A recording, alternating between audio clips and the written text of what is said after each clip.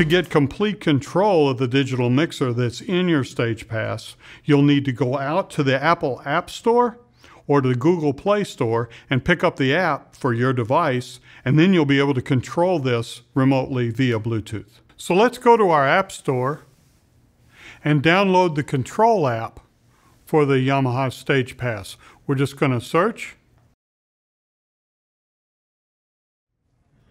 STAGEPAS.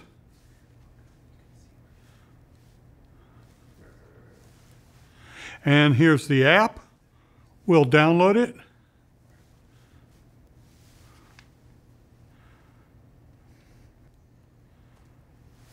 We can open it. And it asks for permission to get to our music. We give it that.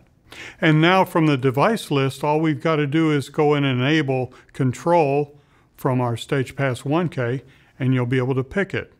Okay. And there it is. And this will ask you to set a passcode. And we're finished.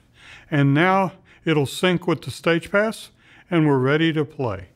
So up here at the top, you'll notice that we have up to 8 positions where we can store complete snapshot memories of the mixer of all settings. So it makes it really easy for you to come back to, particularly if you play over and over in the same place.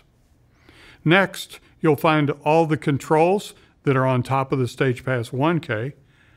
Next to that, you'll see all of the faders. And you'll note all the faders go to 0. They don't go above 0. One thing of note with the app is that it can't turn things up louder than the knobs are already turned up on the mixer. So in other words, if your inputs are set at unity, you may not have enough gain. So I would recommend to you that you turn the gain up to near about 3/4. That way you've got plenty of room, and your app allows you to back off those levels as you need to. And you also have your monitor output and your master output all on faders from this one view here. Also, the next one, this is one we like for the performers to see. It allows them to play their music directly from the screen here, and also allows all the settings of level to be adjusted as well. And then finally over here is where it's the large screen. This is for that performer so that they've got everything they need to go pick the songs by artist or by playlist and then be able to call it right up. So I'll call up my artist and we'll find the artist we want to go to and his music. And now it's loaded and ready to play. And over here at the settings is where you set the amount of count time you have. So you have some pre-roll in this, up to 10 seconds of pre-roll, so that if you wanted to talk into your music or be able to make those last minute adjustments or grab your guitar pick when you start to play, it'll give you that cue mode of up to 10 seconds to play.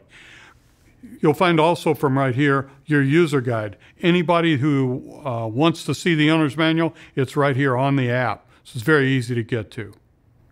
And this last green squiggly line here is allows you to ID, if you have multiple STAGEPASes, which one you're actually connected to. So when you identify it, all the LEDs that are on the front of your STAGEPAS 1K control panel will flash at you to let you know which one is actually being controlled from this iPad.